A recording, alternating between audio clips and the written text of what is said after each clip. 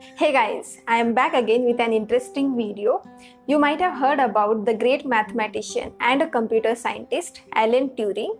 During World War II, he broke the Enigma code, which results into the World War II was shortened by several years and saved countless lives. This is really an interesting story. If you want to know more about Alan Turing and the Enigma code, then let me know in the comment section. I will definitely make the video on that, or you can watch the movie called The Imitation Game. So why am I telling you this? So here is the reason. We have some code in the form of these letters and we want to decode this code. So what is the meaning of that? By the way, this process of decoding will be very exciting. So don't forget to like the video and share it with all your friends. And the important thing is subscribe to the channel, and you can follow me on Facebook and Instagram. The links are there in the description box, so that if you have any questions, then you can ask me there. So are you ready to decode this message? Decoding means we have to find out some hidden message between these letters. So let's start. Now, as you can see, there is a word gent, right? Then again there is a word let.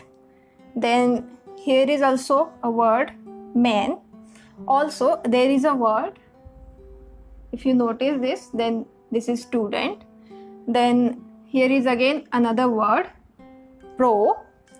Like that, there are so many words, but there is no pattern, right? Here we have some words, but there is no pattern between them, right? So we are not getting any message. Right now, we are not able to find out the hidden message. Are you getting any pattern? Let me know in the comment section. So by went on trying, I get the message, and the hidden pattern is, so you start with the middle T and go to H, then go to I, then go to S. So we have the word this, right? Now what next? Let's go to this P and follow the path.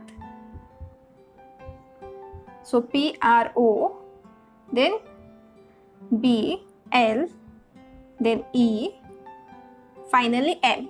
So we have the word problem, right? Now the next is is, is. Then next is SOLVA. Follow the same path, BLE. The word is solvable. Now just continue the path.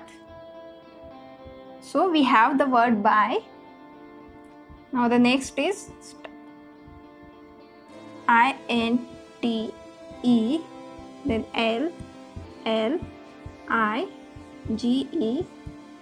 LIGENT. So we have the word intelligent, and lastly we have the word students, right? So finally we have the pattern, and the hidden message is this problem is solvable by intelligent students. I hope you find this useful. Thank you for watching this video.